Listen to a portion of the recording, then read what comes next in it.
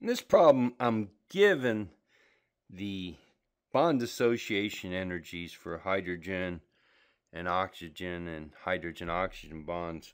And I want to determine the heat of reaction for the oxidation of hydrogen to make hydrogen peroxide. And so what I can look at is which bonds are broken and which bonds are formed to make hydrogen peroxide. When I break a bond, I have to put in energy. When I form a bond, energy is released. So this reaction, I could look at it as I'm going to first break a hydrogen bond in H2. So that means I've added 432 kilojoules. And then in the O2, I'm going to break an oxygen double bond.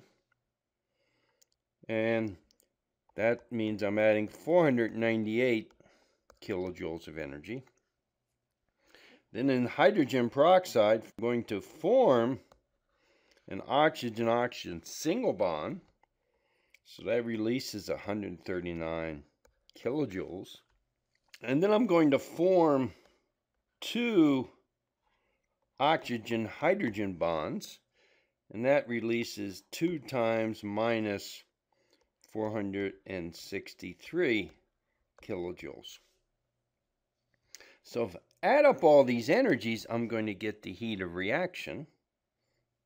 So therefore, the heat of reaction for this reaction is minus 135 kilojoules.